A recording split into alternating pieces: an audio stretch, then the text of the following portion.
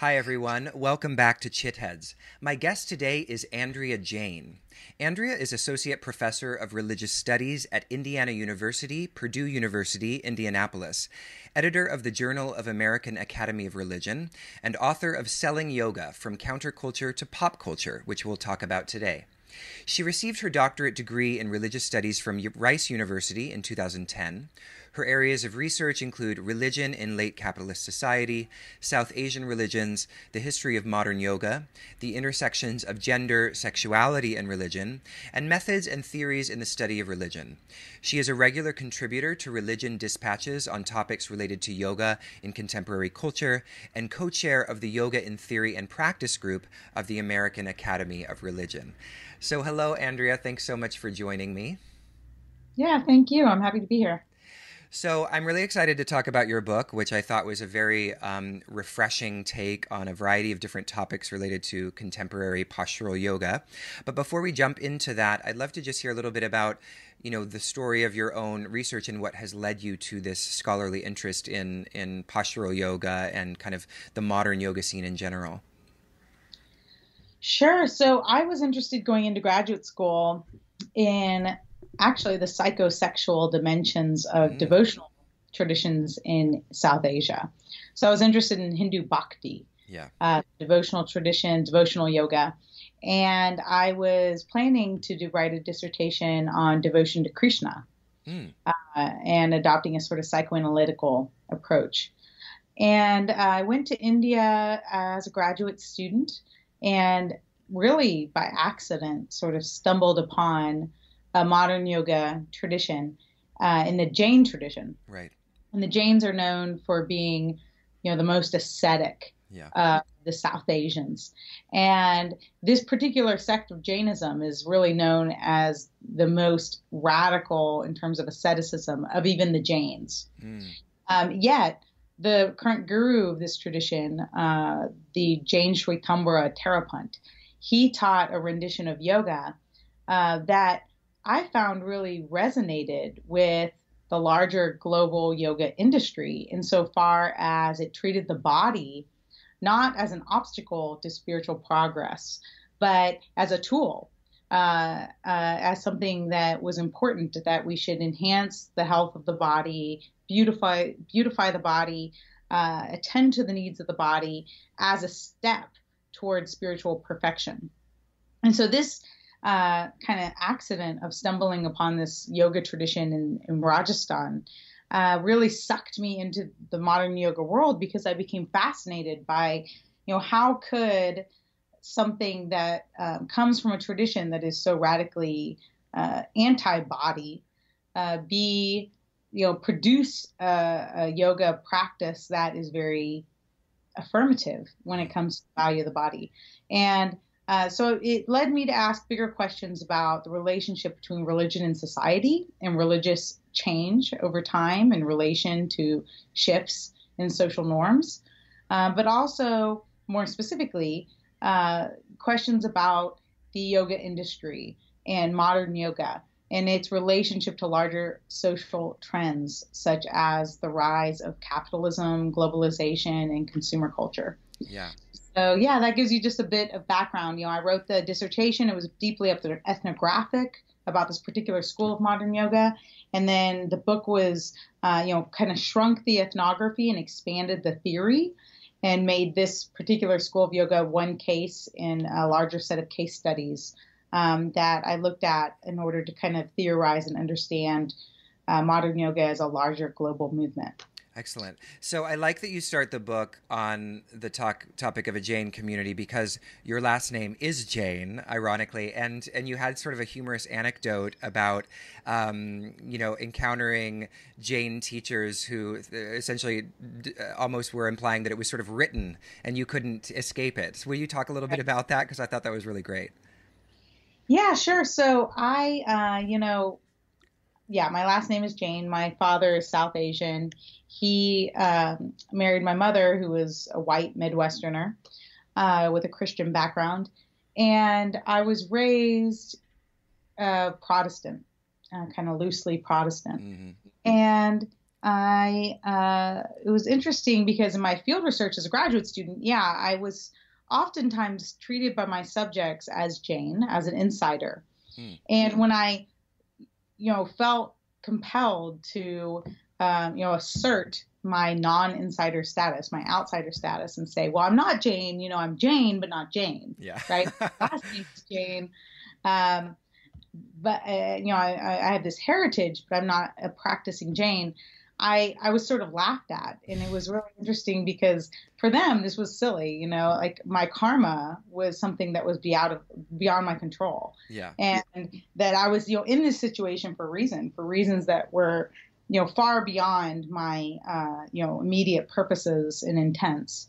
And so it created an interesting dynamic of sort of neither outsider nor insider, but sort of this kind of other type. Yeah. Yeah. So, yeah. Well, moving into the book, I encountered your work initially actually through an article that actually Matthew Remski shared with me, which was a response to another article that had been written on the topic of cultural appropriation. And so then I got a chance to read your book. And initially, when I saw it selling yoga and I saw the front of it, I sort of thought, oh, this is going to be another kind of, tearing apart of the postural yoga or modern yoga industry.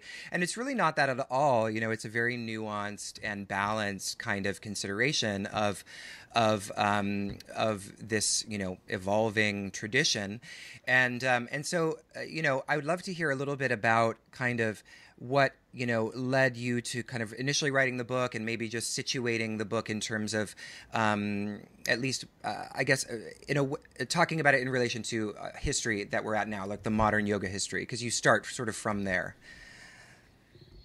Yeah. So if I could just clarify the question, are you asking me to kind of contextualize the book project? Yeah, sorry, that was a little bit of a confusing. Yeah, contextualize the book project, and then we'll segue into the history. Yeah. Yeah. So I was not interested in writing a real ethical critique of the yoga industry. At this stage in my work, I was interested more in just understanding, how did yoga go from being something that was radically countercultural. Mm-hmm. Yoga has historically been something that really challenged and transgressed many social norms and institutions. Mm-hmm. And that's the case in South Asia, even for the kind of ascetics who didn't, rejected society and rejected status, and instead became kind of occupational religionists, people who were, in pursuit for the rest of their lives of spiritual enlightenment and liberation. As well as for even lay devotees who practiced yoga. Yoga itself, even though open to, everyday practitioners, in many ways was radically egalitarian. In some forms, right? In some forms, like, for example, in the devotional traditions, many people could practice, for example, bhakti yoga, no matter your status or gender. And so it has this sort of subversive tendency, yoga does, to kind of subvert, especially social authoritarian institutions. Mm-hmm. And then, in early modern yoga, yoga becomes a mode for both Hindu revolution against empire. Hindus appropriated yoga as a way to challenge the British Empire in India. Yeah. As a way to kind of claim strength and independence for Hindus in opposition to the British Empire. And then in the British American counterculture, the hippies appropriate yoga as a way to counter mainstream values and norms. And so there's this sort of historical countercultural dimension to yoga, and then it becomes all of a sudden a part of pop culture. Today in the 21st century, you can't get something much more mainstream than yoga. Exactly. So the book is really premised on that question. How did yoga go from something that was generally countercultural to something that was a part of pop culture. And so that led me to look at the intersections between yoga or the yoga industry and consumer culture. And I argue that in the late 20th century, yoga entrepreneurs tapped into mainstream consumer cultural trends by making yoga something that was readily accessible, that was easy to consume and combine with other spiritual products and physical practices. And this is what enabled it to enter into pop culture. Mm-hmm. And what would you say that in order to do that, they sort of downplayed the more transgressive components of the yoga tradition? And if so, what were some of those components? Yeah, so I think that, for example, yoga no longer required a person to renounce society. Right. Traditionally, to study yoga as a serious practitioner required that a person, at least temporarily, leave society to go to an ashram and study with a teacher. Yeah. And in the late 20th century, teachers left the ashram and went out into the world, into society to teach. And so transmission was flipped, right? No longer did the student have to go to the teacher in the isolated ashram outside of society, but rather the teachers went into society, went into the cities, and wrote paperback books, right, and made their teachings accessible to the students. Yeah. So let's segue a little bit into one of the things that I think is a real highlight of your book, which is considering postural yoga as a body of religious practice, which I feel like is not something that has been done or really is taken seriously, because there's so much resistance to that, right? From what we might call maybe more fundamentalist or conservative or essentializing arguments about or positions about yoga's origins. So, let's kind of set that up. So how do you see, what kind of inspired you to feel the need to establish postural yoga as a body of religious practice in this text? Yeah, I think that there is a sort of tendency to write off yoga as not serious, as not a sort of complicated social phenomenon in which you find communities and rituals and beliefs and commitments to particular worldviews. And I think that the yoga world, even commercial yoga, constitutes not just a sort of consumer trend, but also a very complex body of religious practice, meaning that we find among people practicing yoga shared commitments, shared communities, and shared rituals. And I think if we recognize these things in the industry, then we'll see how not just the yoga industry, but other spiritual industries serve not to replace religion, but they function as new religious movements. Right? And we can much more deeply understand religion in contemporary society if we study these various movements alongside more traditional religious institutions. Right. So I want to talk a little bit later about your latest work, which is talking about this kind of spiritual but not religious movement. But it just is sort of before we get there, because a lot of people would sort of describe their yoga practice, and you remark on this in the book, of course, that yoga is different from a traditional kind of religious institution. It's actually spiritual but not religious. So, what are we doing to the word religion when we're opening it up to accommodate something like yoga, postural yoga, as a form of religious as a form of a religious movement? Yeah, I think that we're breaking from inherited Protestant notions of religion. Yeah. When we use the term religion to talk about, for example, popularized yoga. Yeah. Religion is oftentimes thought of in the popular imagination as a shared commitment to a set of beliefs or doctrines. And then the history of religions, that's just not the case. For some religious communities, identity with that community is dependent on a shared set of doctrines or beliefs. But for many religious people throughout the history of religions, commitment and identity to with a particular community is as much about shared practice as it is about shared belief. And so it's what you do, not what you believe, that makes you a part of a particular community. And so I think that we're really doing a disservice to the study of religion generally when we perpetuate this very Protestant notion of religion, and certainly a disservice to our understanding of religion in contemporary society. Again, we can make much more progress to understanding religion in society if we think of religion as more complex than just being about shared belief.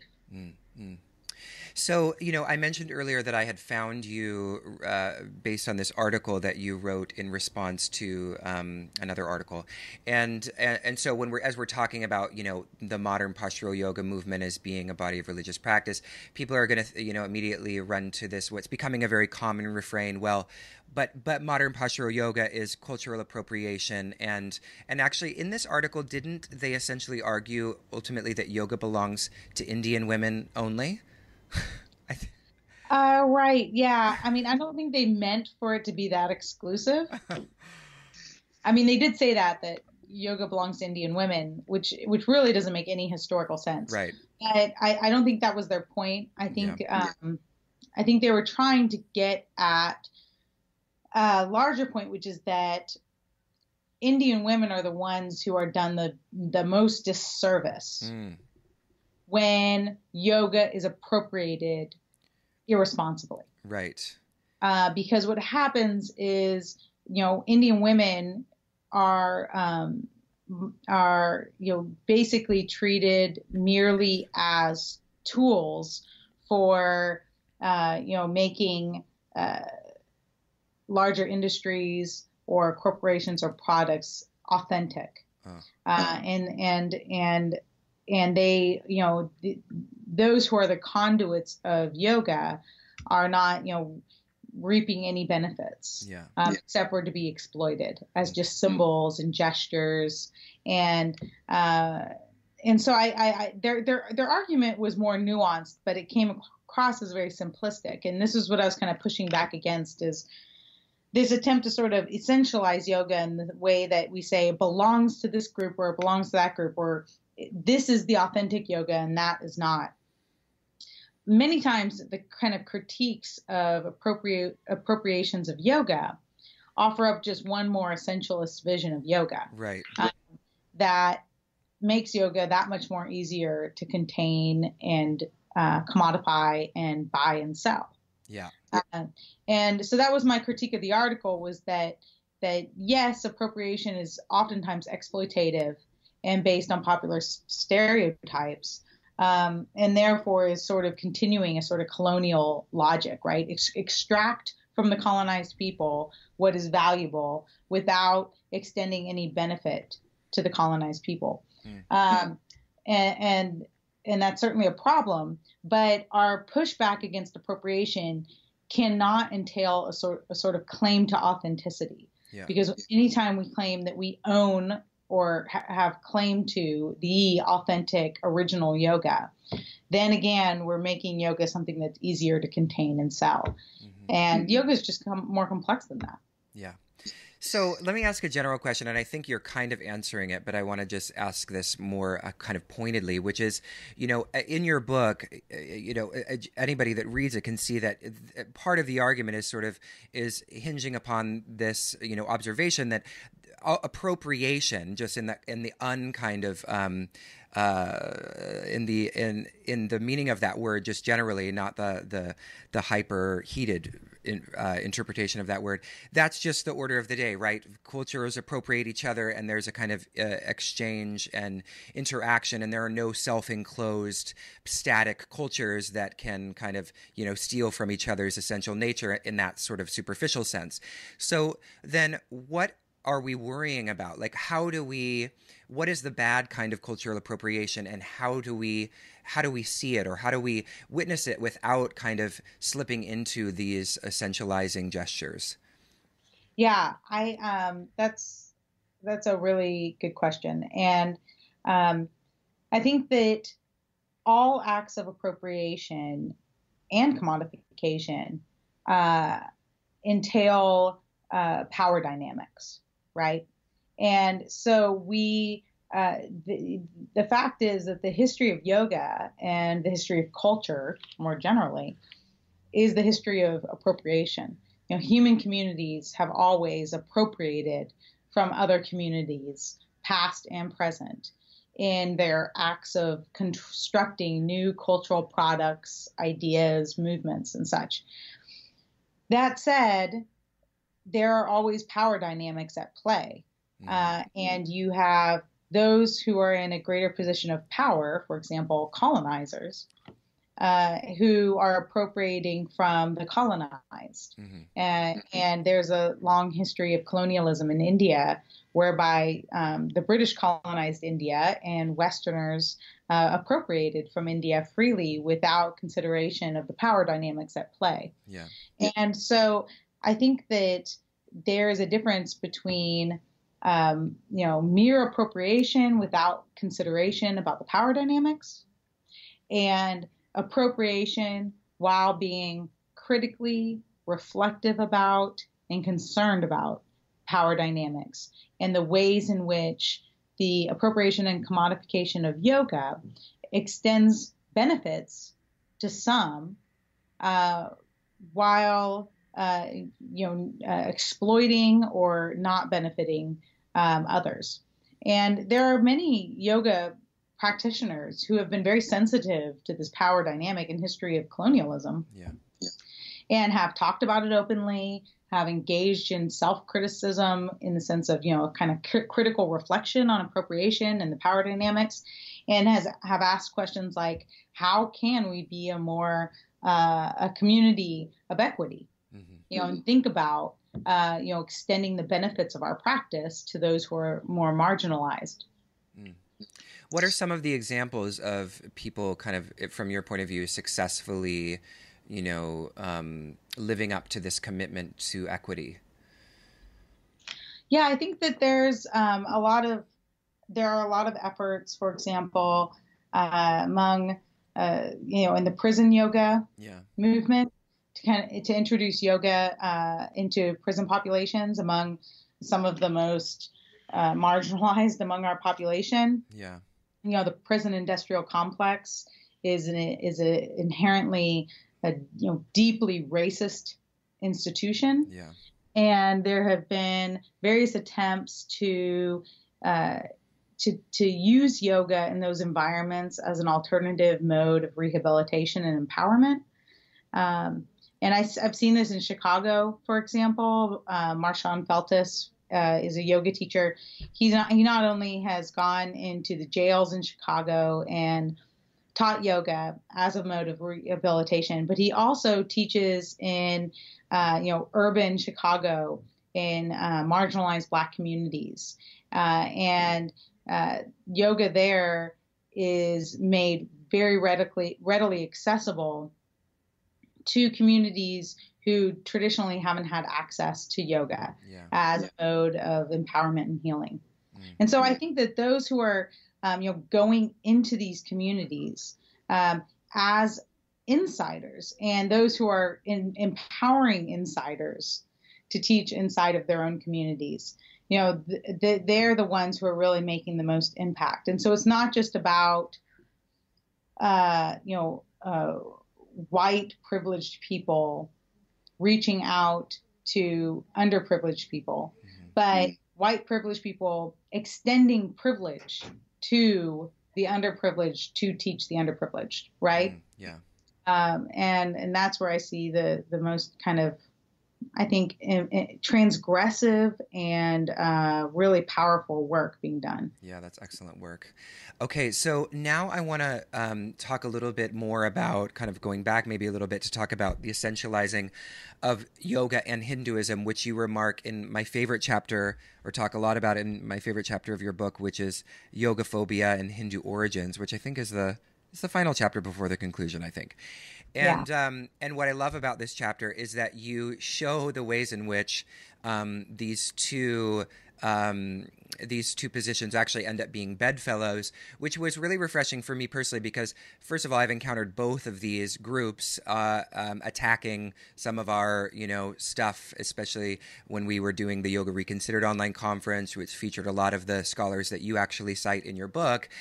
We had a lot of people, I had a lot of hate mail telling me that, modern yoga was phony yoga, and that I should be ashamed of myself for giving voice to these people. And then I also have seen many sort of kind of radical Christians saying that if anybody meditates on the chakras, that they're going to open the gateway to the devil. So I have personal experience with both of these positions. So it was a really interesting chapter for me. And so I'd love for you to just talk about that, and especially how they end up kind of dovetailing with one another. Okay, great. So yeah, in that chapter, and that really, it was good that ended up being the last chapter of the book, because the second book is really building on that. So that chapter argues that we find in both the Hindu origins position the argument that yoga is originally Hindu and belongs to Hindus, and that there is this authentic yoga that's getting corrupted when it becomes appropriated and commodified. So there is something in that argument that really mirrors the argument of what I call the Christian yoga-phobic position, which is that yoga is essentially Hindu, and Christians should not practice yoga because in practicing yoga you are becoming Hindu, and really betraying your Christian commitments. Mm-hmm.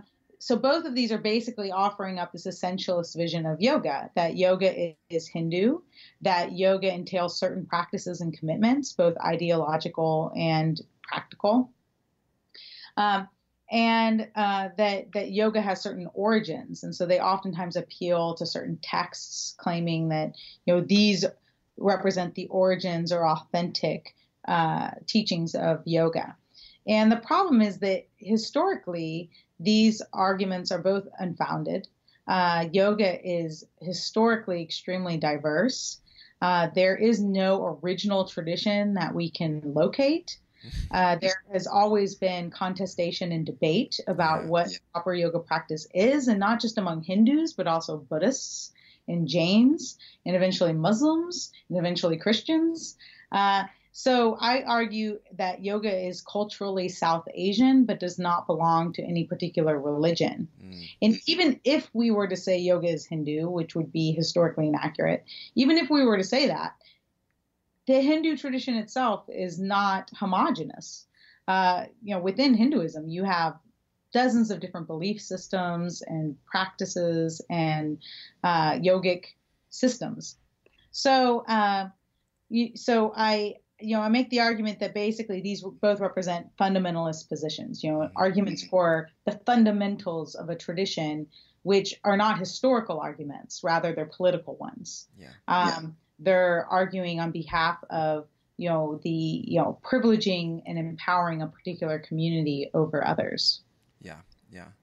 So, one thing I actually really liked, this is just sort of tangential, but I can't remember who exactly wrote it, but it was one of the Christian guys who is remarking that America was becoming full of Hindus, and I laughed and thought that sounds fantastic. I mean, it was essentially because his idea of Hindu was really just religious pluralists, people that were open to other people having alternative conceptions of divinity. I was like, that sounds fantastic, and this Christian is denigrating it as sort of like the decline of civilization as we know it. That's Albert Mohler. So what is the polythetic or polythetic approach? Polythetic approach to the study of religion. So I use this way to talk about yoga. Polythetic means that there are multiple characteristics, none of which are essential. but many of which are prototypical. So that means that you find certain prototypical qualities, common qualities, among yoga practitioners across various traditions, but you can't point at one particular essence.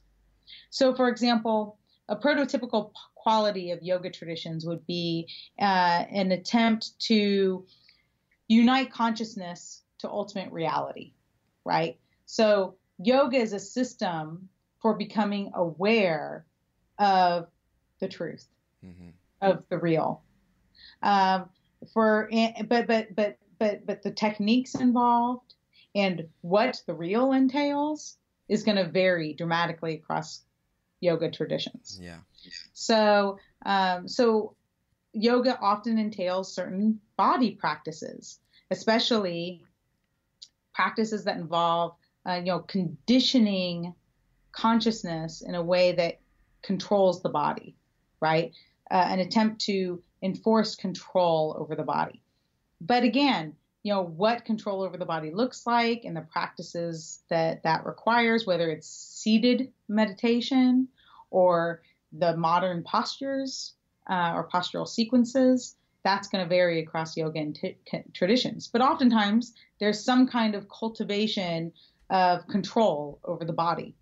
So those are the prototypical qualities, but the details are, various across traditions. Yeah.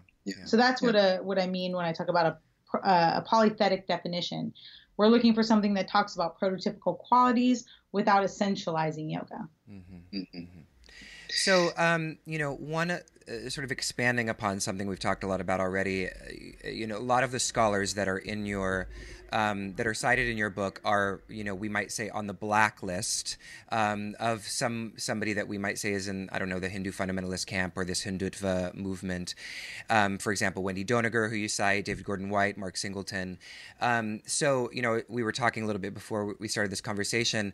I was remarking that your book might be deemed, illegitimate just based on the fact that you were citing these scholars. And I know a lot of that, the kind of fire behind that movement against certain kinds of scholarship, Western scholarship, is being it's being fueled by this guy Rajiv Malhotra, who oftentimes has some really seemingly sound arguments, but also tends to inspire a lot of people to be, trolls on the internet and very outraged.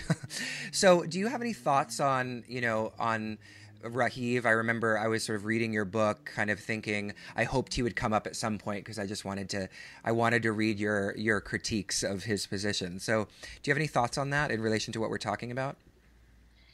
Yeah. So Malhotra has asked me to speak to him, and I have chosen not to because I don't feel like he's capable of critical engagement on the topic of yoga or Hindu traditions. My experience of him has been that he is, very closed off to critical thinking. He doesn't want to hear that there are a variety of Hindu traditions. Yeah. He clings very strongly to this idea that there is, one essentialized notion of Hinduism, and that there is an authentic school of Hinduism. And so his anger with many scholars of Hindu traditions is rooted in this idea that, they're talking about schools of Hindu tradition that are not authentic or legitimate. And so, I just am, radically opposed to the very premise with which he approaches Hindu traditions. He also has a long history of attacking those in my own academic lineage. Most closely Jeffrey Kripal, who is my own graduate school mentor and remains a close friend. So he was attacked by Malhotra for his work on Ramakrishna. And Wendy Doniger, who was Jeff's teacher, has been attacked by Malhotra for, various projects on the Hindu tradition. So for both personal reasons, because of, my own personal closeness to these individuals who have been on the receiving end of Malholtra's attacks, as well as my professional commitments with regard to the study of religion. I can't speak to Malhotra. Instead, I can only speak about him. Yeah. I find his position, basically a fundamentalist one, Yeah. and an authoritarian one. I'm not interested in an attempt to dictate what is authentic Hinduism. Instead, I'm interested in understanding the relationship between religion and society. Yeah. And that requires a kind of deep, I think, recognition that religion is what humans make it. Mm. And religion reflects different communities' needs and desires. And there is no, one authentic tradition. Thank you for remarking on that. So let's talk a little bit about your recent book, or not your recent book, excuse me. It's the next book that is expanding upon, essentially, you said, what you discuss in the last chapter on Hindu origins and Christian yoga, the Christian yoga phobia. And you mentioned this as being the politics of the not religion but spiritual, or spiritual but not religious movement. So do you want to unpack that for us? Yeah, so it's interesting to me that generally the spiritual but not religious, these people, it's a growing phenomenon, Yeah. which has been documented, for example, by the Pew Forum, which has studied religion and public life and argued that, the SBNR, the spiritual but not religious, is a way of self-identifying, is on the rise. Yeah. Now, the shortcomings of the Pew Forum is, for example, that they ask people to identify spiritual but not religious. So spiritual is a negation of religion. So you can be spiritual, you can be religious, but you can't be both. Right. And I think that's a major shortcoming that I try to address in my current book project, because I think that the spiritual people are deeply religious. Yeah. We're just not affiliated. Yeah. So that's one thing I try to address. The other thing is the more explicitly political issue, which is that the spiritual but not religious has been largely theorized by scholars of religion as generally politically liberal. Yeah. And I think this is also a consequence of a kind of focus on North America in theorizing the spiritual but not religious as if this is a North American or Western phenomenon. But I think it also is just a lack of nuance in terms of how we think about politics. So what I try to do in this book project is look at the ways in which the spiritual but not religious movement in many ways gestures toward liberal values. For example, what I mean by liberal is, things like a concern with the environment, a concern with social inequity. And I look at the ways in which there are many gestures toward these concerns, but there's very little action. In the sense of, political activism, attempts to sort of subvert and change the dominant social system, so that inequity is challenged and subverted. So I look at two different kind of extremes of this in what I call global spirituality, because I think it's not just North American. There is the kind of explicitly right-wing, racist, and frequently homophobic dimension of this, which you find, for example, among the current Prime Minister of India, Narendra Modi, and his political party, the BJP, which is behind the international movement for a day of yoga, or International Yoga Day. And that movement basically makes a very essentialist argument that's akin to Malhotra's argument, that's also akin to what I call the Hindu yoga, the Hindu origins position. Modi portrays yoga as something that is essentially Indian, and actually, more than that, is essentially Hindu, and argues that this is an inherent part of Indian culture. And he claims a sort of ownership of authentic yoga in a way that serves to really disenfranchise other yogis. For example, Muslims practicing yoga, or Christians practicing yoga, or atheists practicing yoga. It also is tied to various social agendas. For example, Baba Ramdev is a famous yoga teacher in India who Modi really aligns with, and has chosen to represent him at various yoga events. And Baba Ramdev is an outspoken homophobe who has been very politically active in disempowering LGBTQ people in India. And so yoga here is being used as a tool to subvert social equity in a real palpable way. So I look at that, and then I also look at more what I call gestural subversion. So I look at yoga wear in North America, for example, and the ways in which, for example, I talk about the brand Spiritual Gangster. And these T-shirts sort of gesture toward subversion and counterculture and anti-capitalism with slogans like good vibes and good karma and do good in the world. And it's upsetting to me because I see here not just cultural appropriation, but cultural appropriation in service to capitalism. Yeah. Right. There's no real gesture toward equity, or helping to serve underprivileged communities. Instead, it's just I'm making the world a better place by wearing a shirt that says I want to make the world a better place. But that's not enough. That's not real activism. So I'm kind of problematizing the kind of binary between conservative and liberal, and saying, there's all sorts of liberal gestures that are, or like gestures toward peace or multiculturalism that aren't really connected to political activism. So I appreciate what you were saying about, the spiritual but not religious movement being more than North American, but, and especially with regards to what you're talking about in India.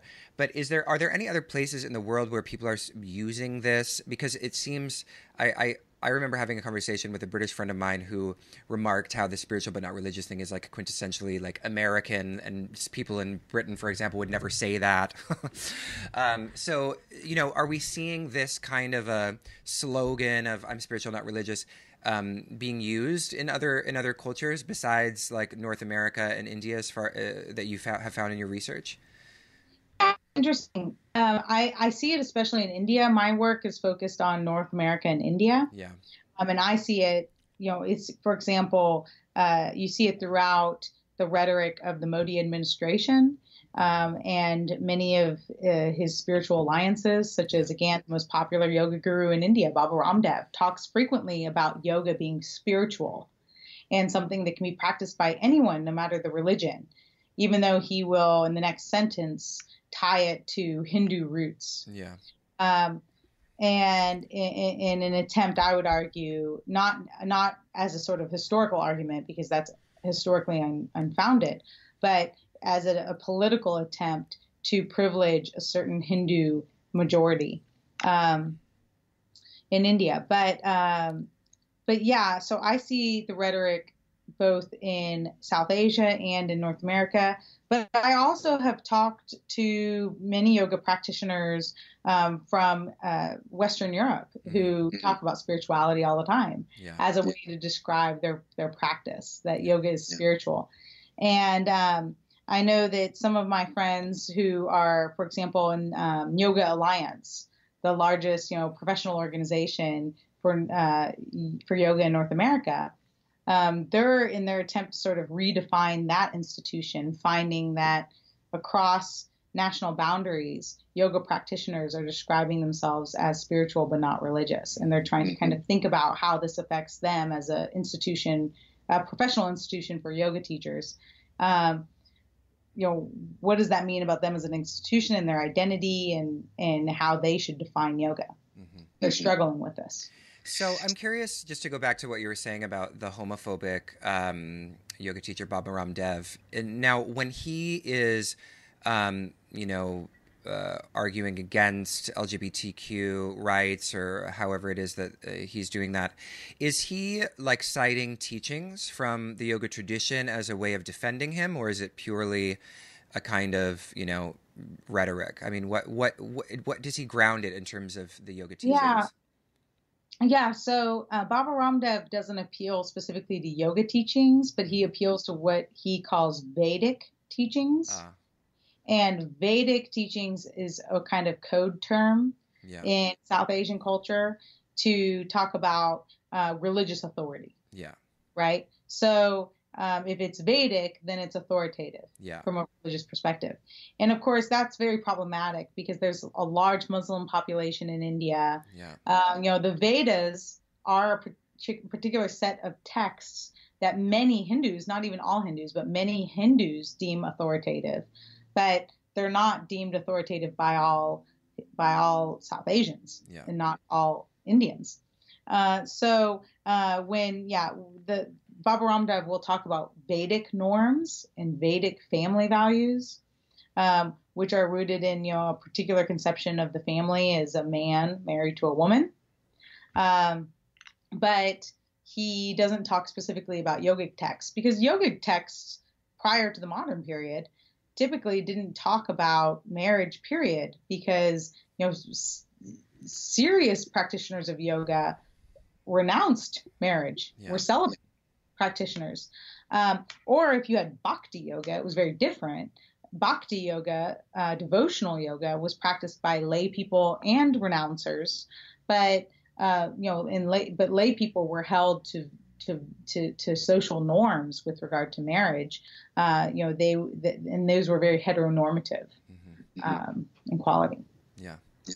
So, just to go back to this idea of spiritual but not religious, and kind of the politicized nature of it, is we've talked about kind of reimagining or reappropriating, in the good way, the term religion, in a kind of one that can be more encompassing in a certain sense, and maybe let go of these more reductive notions. But then you're remarking on how the spiritual but not religious is you can almost map, like you were saying, you can map like the liberal and the conservative onto it, right? Because generally the spiritual people are trying to distance themselves from organized religion, which they associate with a certain conservative group. So is that something that when we kind of reimagine the term religion, what politically happens when we reimagine the term religion? And this isn't a very clear question, but do you have an idea of where I'm going? I think it's actually really important. I get what you're asking. Conservatives tend to want to claim religion as theirs. Yeah. Right? And that, again, gives them authority. Yeah. Right? We're on the side of religion. But again, historically, this is not the case. Historically, there have been as many heterodox, transgressive religious movements as there have been conservative Orthodox ones. And religion is not something that is inherently conservative.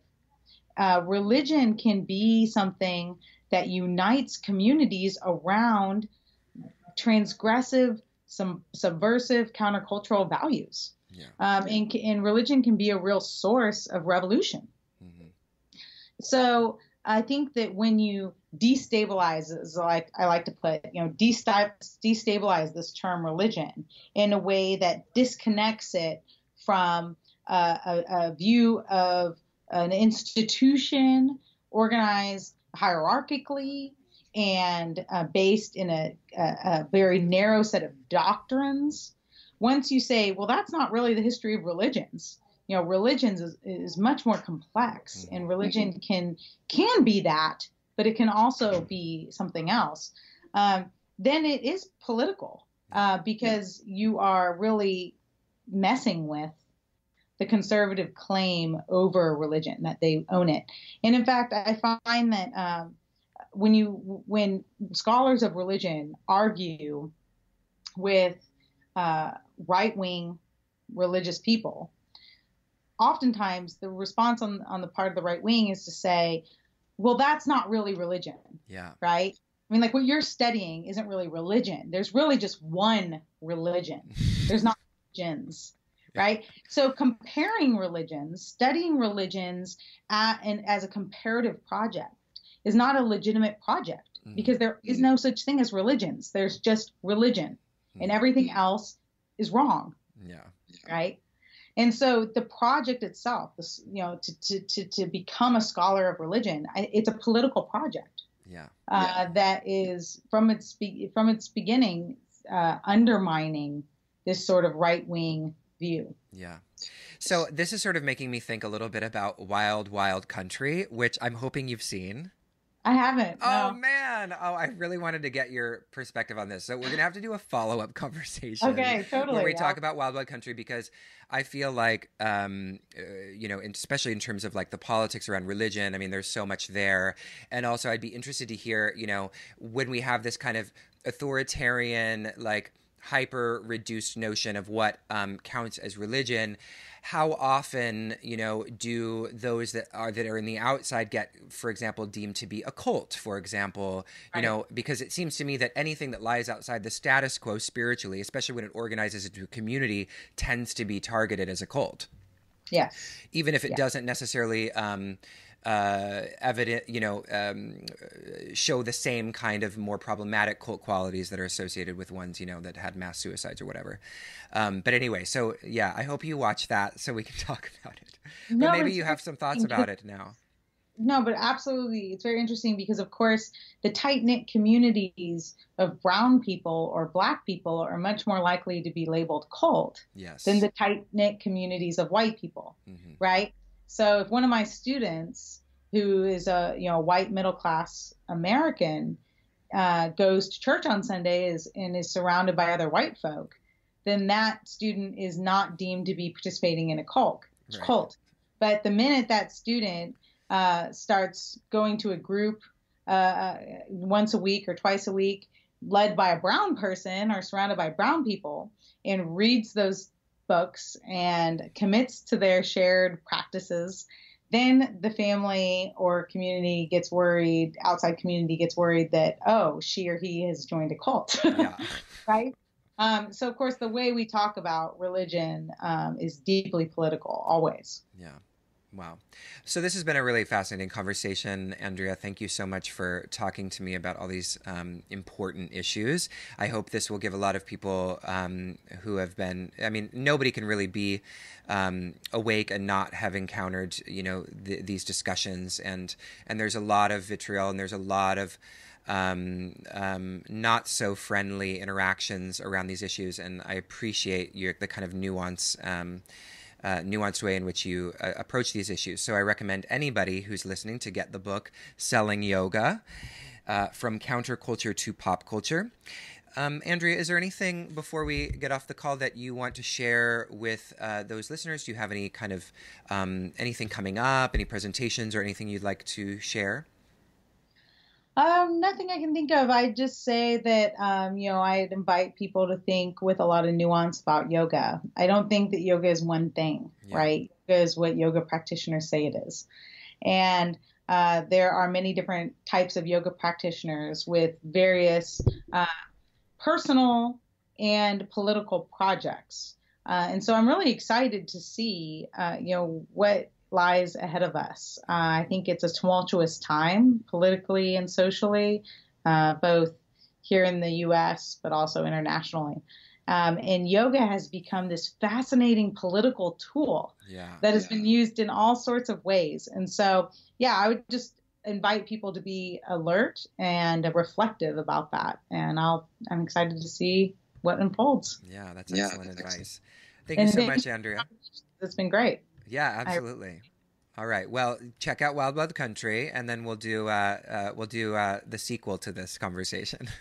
Excellent. Okay, looking forward to it. All right, Thanks. have a great day. You too.